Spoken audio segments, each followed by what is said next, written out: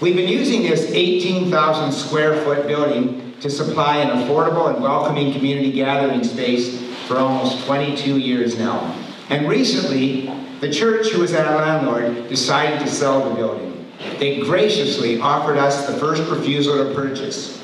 Unfortunately, we were unable to raise the required amount of money, so we went to the city, and to our great pleasure, they stepped up to the plate and they offered to purchase the site and allow us to continue to run the square.